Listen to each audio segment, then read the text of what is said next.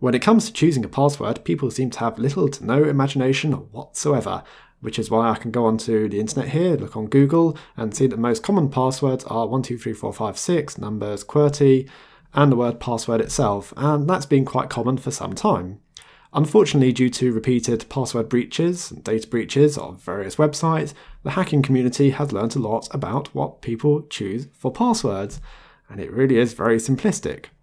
Recently at work I was tasked with auditing user passwords and seeing how good or bad they are, and there's some quite bad ones on there.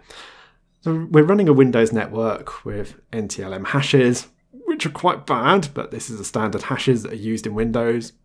We do at least have a password policy that says you must have minimum 8 characters, now a little bit more than 8 characters, but it means like you can't choose 1, 2, 3, 4, 5, 6, and plus it had to have uppercase, lowercase, letters, numbers, which leads to people being predictable in choosing an uppercase first letter, followed by, say, 6 characters, followed by 2 numbers.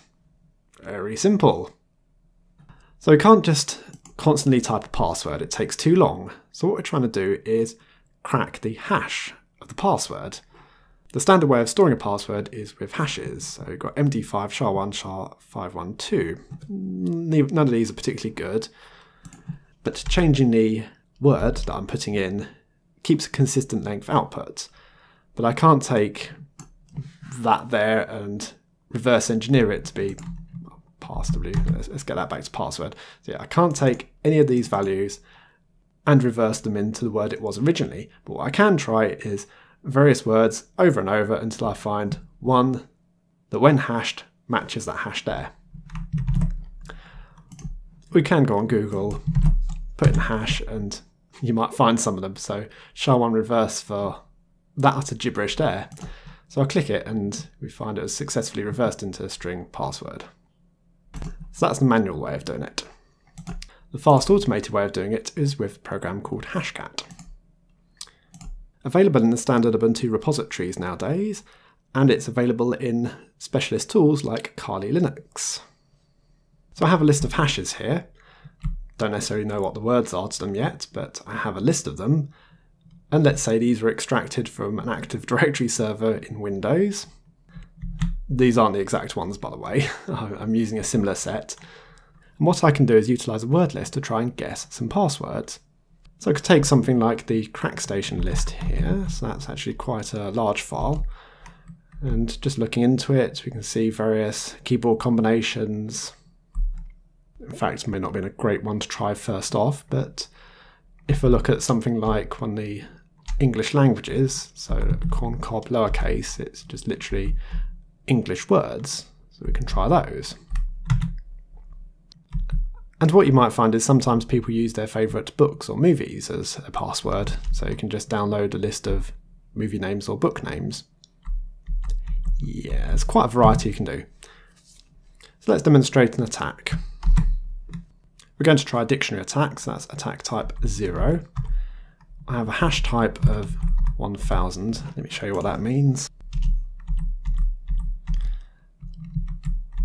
Looking at the man page, we have the hash types here, so M1000 is NTLM, NTLAM man. I'm going to output the results into a temporary file, temp/res.txt, my hashes file, and I think first off I'm just going to try the English word list, and I'm going to watch the results as they appear. So I've got a load of results already, and that's just gone through that entire word list in 0 seconds actually, 0 seconds. There's 3,540,000 words in that word list. It's rapid to try and crack a password. Something like the CrackStation word list does take a bit longer because there are that many lines. And using the same sort of syntax again, but pointing to a different word list. So take CrackStation. It does take a moment to cache the file first. Oh, tell a lie, it's already done it. So how long is it going to take to run through what is essentially a 14 gig word list? Less than 1 minute to run through this. But we're not exactly seeing many results yet. Actually, I should have showed you how many passwords are in there. It's not a huge amount, really. There's some quite long passwords here. And very basic ones. Oh, look, lots of variants of password. Reset password. That might be a good idea to do. Make sure you do that. Oh, it's too late now, isn't it? I've got a few 8-character passwords already, which I was going to show you how to brute force those. Okay, well, I've forgotten it does show you the number of passwords I have. So I have 62 cracked out of 813 in what amounts to about a minute's worth of work so far. Yeah. Maybe people have been more creative. Maybe they've made some really random passwords. Okay, so I want to do a bit of brute forcing instead. So let's say we'll go after all 7-character long passwords. So Hashcat, attack type 3, brute force. NTLM and hashes in my case. I'm going to output the results, the hashes file, and now I'm going to use a mask. So let's say we're going to go for upper lowercase digits.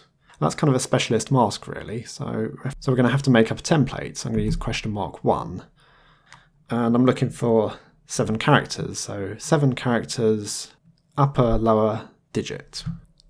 And we're going to tell Hashcat that character set 1 equals upper, lower, or decimals.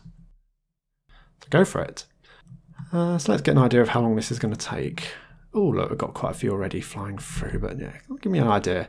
Oh look, 6 minutes or so to run through those various character sets.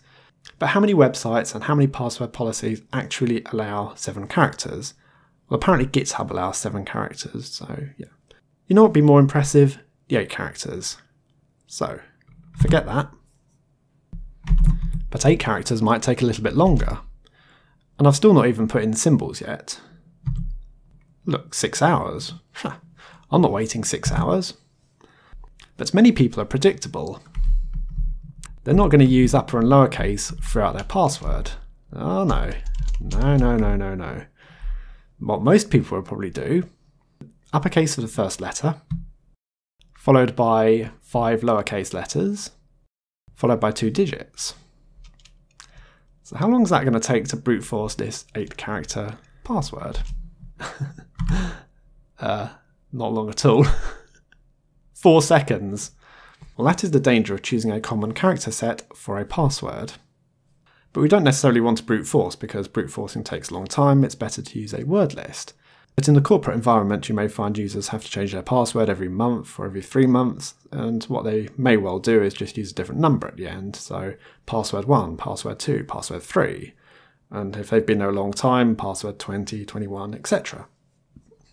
Happily though, there's ways of cracking those passwords in Hashcat. I don't have to specify an attack type here because I'm going to use a rule. And I'm going to use a custom rule set. And I'll show you how to write these in a future video, but I'm just going to cover the basics in this first video. And I'll use a shorter English dictionary. And again, we're finding, oh, that's done already. Actually, I only got 1 password that time, but I may well have got a few already. Used the wrong file name there. It's actually 4D. Append 4D, uppercase first letter. There we go. And that's finished already.